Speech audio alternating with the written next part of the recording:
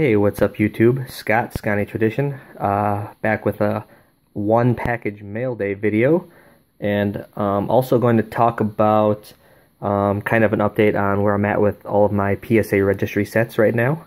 I've got a couple different sets going, so just kind of want to give a one overall update of how everything's going.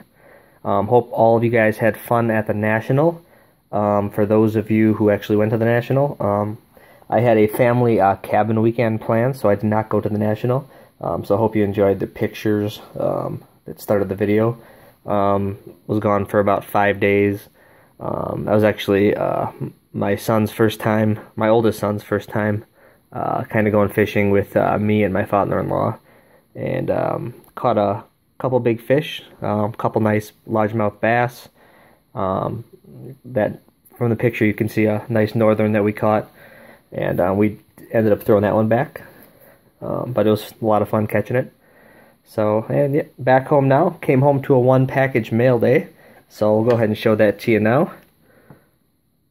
A 1982 Topps Lawrence Taylor rookie card. I am a sucker for the defensive players, so Lawrence Taylor fits that bill. This card actually goes to 3 of my sets. Goes to the NFL Hall of Fame set, goes to the top 100 NFL player set, and also to the top 250 in the hobby set, which is the main set that I'm working on at this point.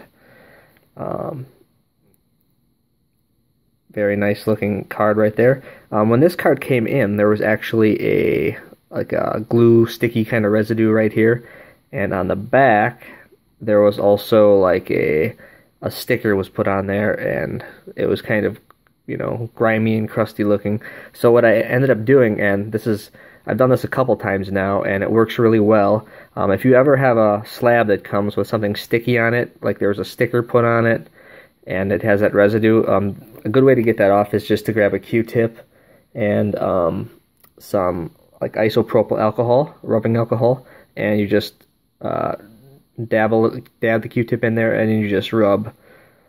If there's a lot of grime on there, it can take a couple minutes, but if it's just a little grime, it usually comes off right away.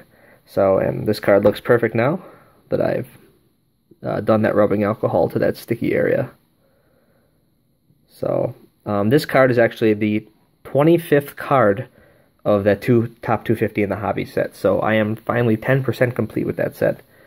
And pretty cool, because a lot of those cards in there are a little pricey, and I'm sure it's going to get pricier as it goes. This is not a super high price card in the grade of a 9. I think I picked it up for about 75 or 80 bucks, I want to say. That's pretty typical for what these go for. So happy to add that one to the set. So we'll put LT back there, and we'll go through the PSA set registry update. So basically I'd say there's 4 sets that I'm working on right now, and then there's some other sets that I'm just kind of filling kind of through osmosis, if you will, just because I'm working on the main sets. So first I'll go through my completed sets that I have on the registry. So number 1 is the Jerry Kramer basic set. Of course, Jerry Kramer just got inducted into the NFL Hall of Fame, and that card is a very small set, only 3 cards, and I am number 1 overall in that set with a set rating of 10.25. You get bonus points if you have the top pop card, and it's especially if it's pop 1. And I've been number 1 on that set for 2017 and 2018. And there are 8 other people doing that set, so pretty happy about that. And the second set that I've completed is the all-time Green Bay Packers set.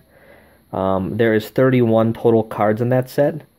So these are players that are in the NFL Hall of Fame and played for the Packers, or that were very good players that played for the Packers that are not quite in the Hall of Fame. Kind of, they'd be in the Hall of Very Good, if you will. And I'm number 2 overall in that set, and that is out of 31 people doing the set, so I'm pretty proud of that. These are some of the first sets that I started working on. My overall set rating for that is 8.88. And then there was one guy ahead of me. His name is Ryan, who I know as an acquaintance, and he's actually hooked me up with a couple cards, so very nice guy. But he has some cards that I will just never be able to catch him, which is fine. But his set rating is 9.54, which is pretty crazy. And then the third set that I completed is the Team Hall of Fame Packers set. So that's all players in the Packers Team Hall of Fame. Usually they induct 1 or 2 players each year into that. And that set currently is at about 100 total players, so 100 different cards. And I have completed it. There's actually a couple cards that I need to add from this last year yet. So it'll be probably around 102 shortly. And that's out of 21 people doing the set. I think I am number 2 in that set overall. My set rating for that's 8.98. And of course, Ryan is ahead of me. 9.57 is his set rating. So again, I'm not going to catch him, and I'm fine with that, right where I'm at. And then the last set I've completed is the Pro Football Hall of Fame Packers set. So these are just Packers in the NFL Hall of Fame. I have number 3 overall in that set out of 28 people. And that is an 18-card total set. My set rating for that's 9.06. The number 1 guy in that set is Hunt Casterline, and he has a set rating of 9.94. And if you're familiar with Hunt Casterline, that is the tandem of Hunt and Casterline, who put together this crazy NFL Hall of Fame high-grade set. So I imagine Hunt Casterline is going to be leading pretty much any of the Pro Football Hall of Fame team sets. Just because basically they had unlimited funds, and then they just bought up all the high-end cards they could find. And yeah, he's going to be number 1. That's the set that's displayed at the Pro Football Hall of Fame in Canton. And plus, they have lots of other cards on backup. I think they even started a second set. And then my guy that I know, Ryan, he is at 9.75 rating. He's number 2 in that set. So I'm number 3, and I'm probably not going to be moving from there anytime soon. That's also fine. And then there's some other sets that I'm working on. I am working on the all-time Brewers and all-time Milwaukee Bucks set, just as like sort of like a side projects. They're nothing that I'm actively looking to fill in those sets unless I find like a crazy good deal. So I'm working on them, but I'm not working on them, if you will. The only other set that I'm kind of working on is that top 250 in the hobby set. So that's where the Lawrence Taylor went. And with that set, I am, let's see here, number 45. Currently ranked number 45 out of 86 people doing the set. So, and I'm only at 10%. So, and I'm still ranked in the almost the upper half. So it just shows you that not a lot of people get a lot of high percentages in completing that set, but it's still fun to work on, and it's a good way to diversify your collection. A couple other guys that I know that are working on the set is Ray from Philly. I think he's number 48 overall in that set. And then Mike, Baseball Card Collector, also is number 40 in that set overall. So he's just ahead of me.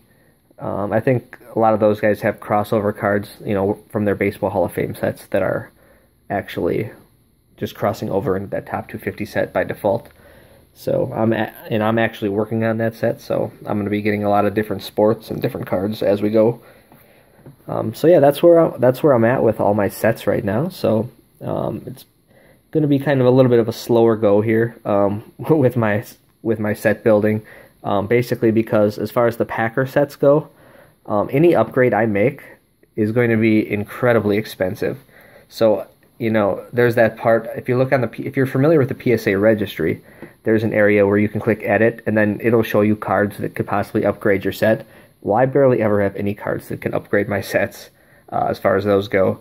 And in fact, I think last time I checked, there was only 2 cards that I could upgrade out of the 100 that are in there. And the one was like a Tony Canadale rookie card in PSA 9, and I think I have an 8.5. And so that would be a half-grade upgrade, but it would cost me like, that card is priced at like $5,000 to $6,000. So it just doesn't pay to upgrade that card. And then I think the other upgrade was a Don Hudson in PSA 9 rookie card. I have an 8. So an 8 goes for around $1,000 or a little more. PSA 9 goes for like, you know, in that $5,000 to $6,000 range again. So it's just not feasible to upgrade 1 grade and spend $4,000. That's not where I'm at right now. So, and as far as the top 250 set goes, again, I'm just going to kind of continue working on that one in like that mid to high grade set. Higher grade if it's a newer card, kind of like mid upper grade if it's a card from the 50s, 60s, or 70s. Like cards in the grade of a 6, 5, 7, something like that. So that's all I got for you guys. Just that one LT rookie card, which is a cool pickup for a couple of my sets. And that is all. Thanks for watching, guys. You guys all have a great day.